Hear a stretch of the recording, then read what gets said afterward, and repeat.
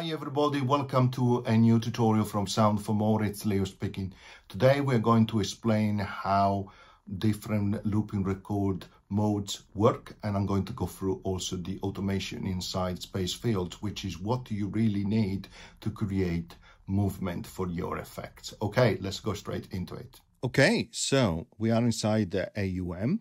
And we have an audio channel, and we have a grand piano as an audio unit. And as you can see, we have Spacefields there as an insert effect.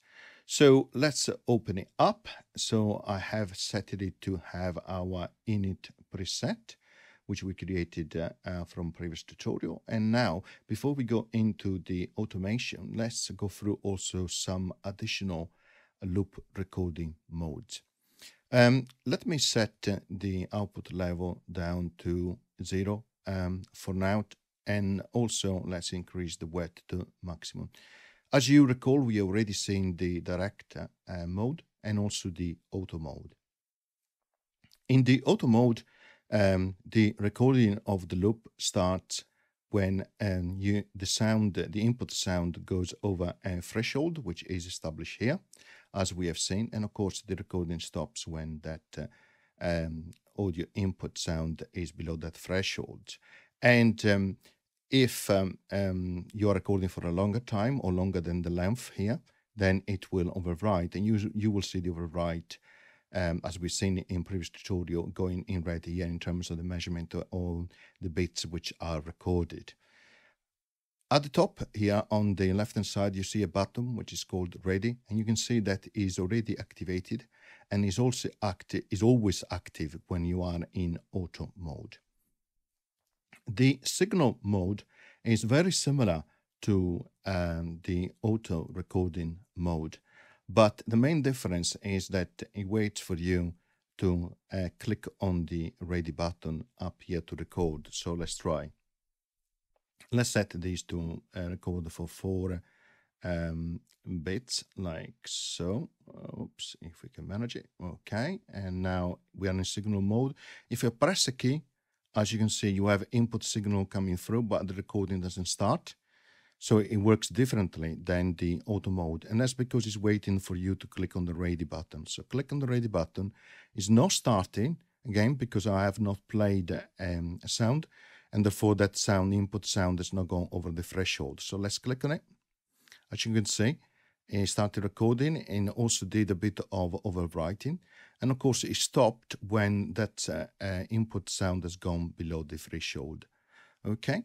Another way to make it stop is to click on the ready button. So let's try.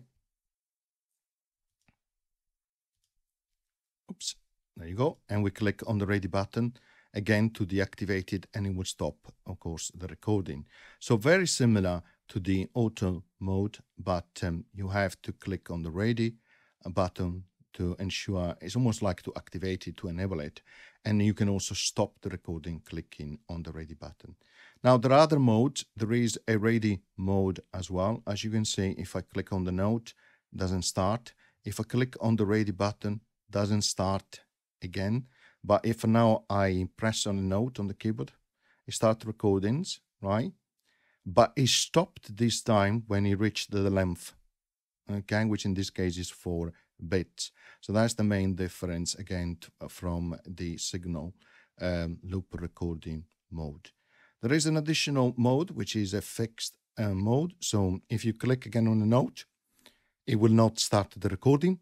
So you have to click on the ready button, but as soon as you click on the ready button, the recording will start on the next bit. So click and you will see it will start to record. Now, it will stop in this mode when it reaches the length, which is established here on the length dial. So this mode is useful if you want to fix the amount of recording, of course, that you are doing. There is also a manual mode, and as the name says, it's very simple. Again, it doesn't record if you don't enable it here with the ready button. And of course, as you enable it, it will start on the next bit, similar to the fixed mode. And it will rewrite, however, if it reaches the maximum length established here up here on the for the loop. While in the fixed mode, it will not overwrite what has been recorded. And it never stops here. Even if the sound goes below the threshold, it's still running. And the idea is that it is manual, so you need to click on the ready button to manually stop the loop recording. Okay, hopefully, and that makes sense. As you can see, after the manual mode, we go back in direct mode and then auto, etc., etc. So, for the purposes of the tutorial in explaining how automation work, we're going to use the auto mode. Okay, so let's clear the buffer now so we don't have anything in there, and let's re-enable the output and increase the level on the first output. Yeah, there is nothing there. Okay, perfect. So now let's record a bit of the piano sound, and I will record it for around 3 beats and then I will stop. There you go. It did a little bit of overwriting, so let's listen.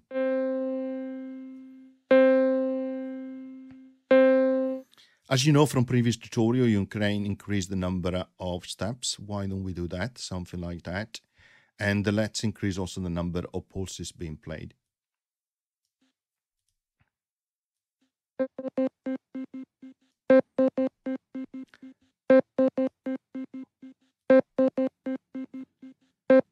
Okay, let's give a bit of fading on the steps, something like that, and also a little bit more crossover as well. Sorry, not transition, but crossover, like that. So let's listen.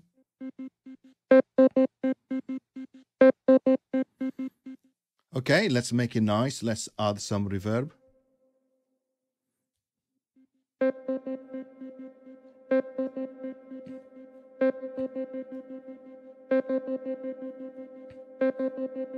Perhaps a bit of chorus as well. So we have more volume. Okay, now let's start the explanation on automation.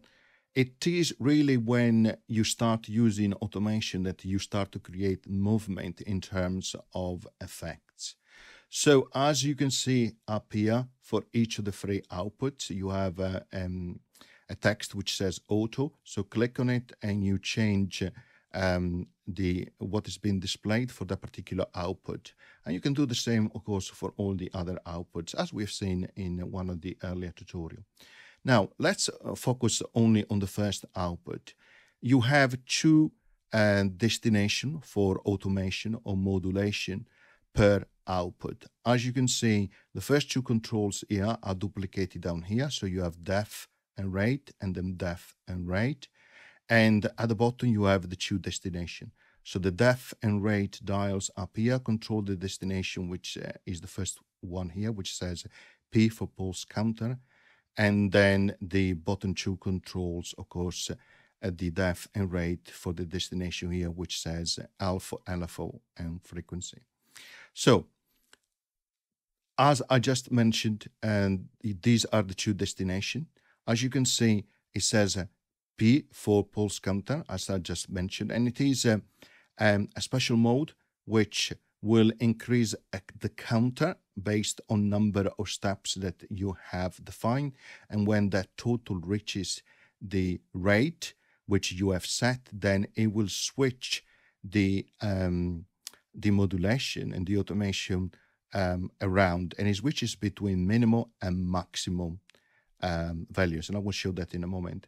While the L stands for LFO, which means it will act as a sound wave LFO, and I will show you that straight away. What you can change is if I keep clicking on it and I go back to where it says L for LFO level, you can automate the changes on the level, on the pitch, on the pulse, on the feedback, and on the frequency. And then if you keep going, it will go through over the same again, but for pulse counter.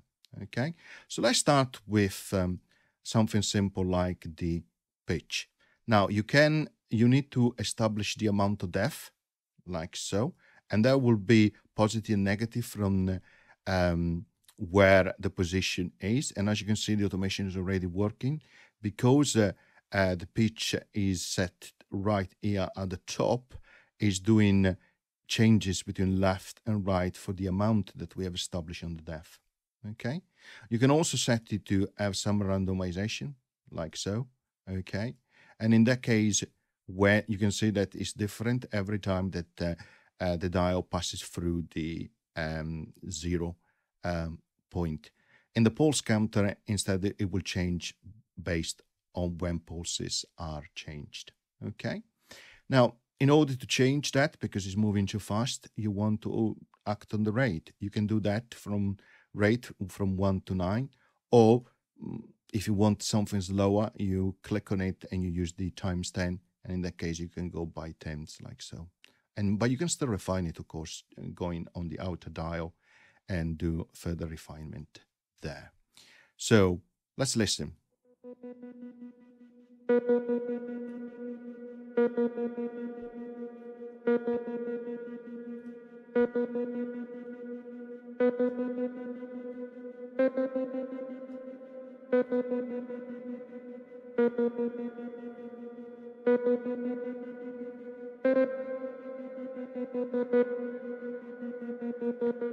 Of course, you can change the starting point here if you want, for example, not to have a reverse pitch. So I suggest you do that like so. Okay. And why not? Let's remove also the randomization. Oops. You can invert also the phase of the depth as well, by the way. So let's leave it like so. And then let's change the randomization down to 0. Okay. And let's listen.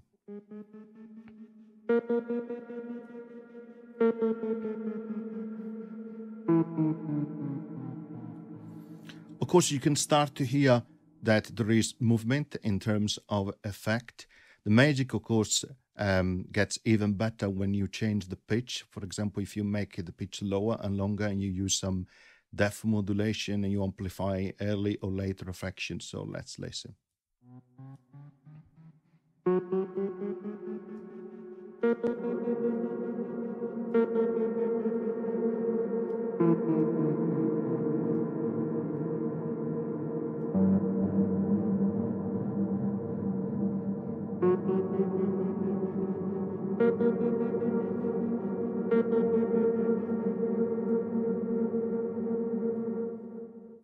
Of course, you may want to use more than one modulation. In this case, let's use the lower one. It's set already for LFO frequency. Why don't we use that? Let's increase the depth again.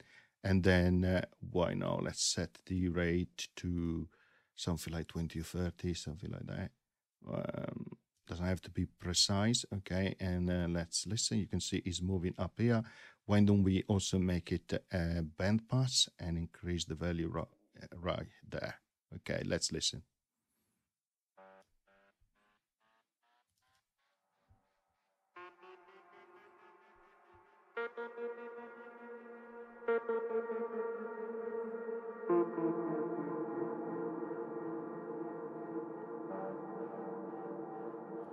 Of course, that is only one output, so you can imagine what happens when you have more than one output working together.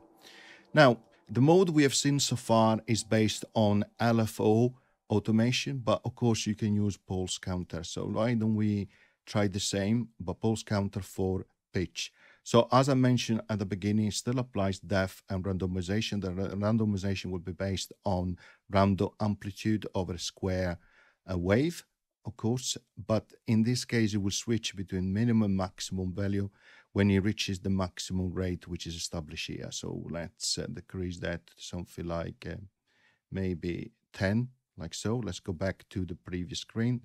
You can see here it's moving from min and maximum value, depending, of course, from the value which was set plus the depth. Let's listen.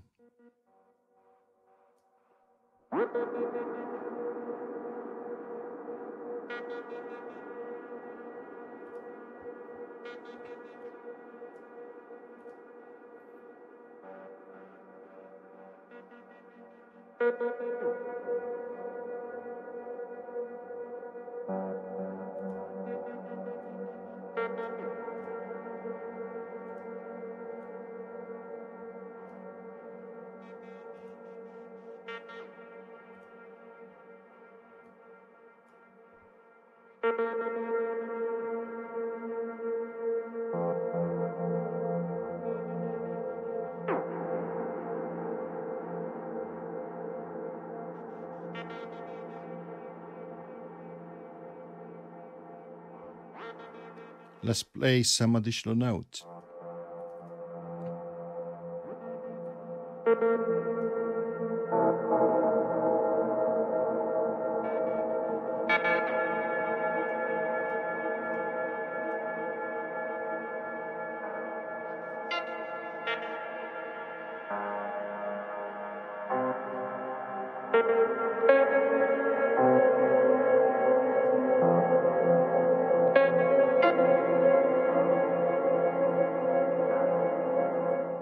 And of course, why don't we try to add another output to make it more interesting now?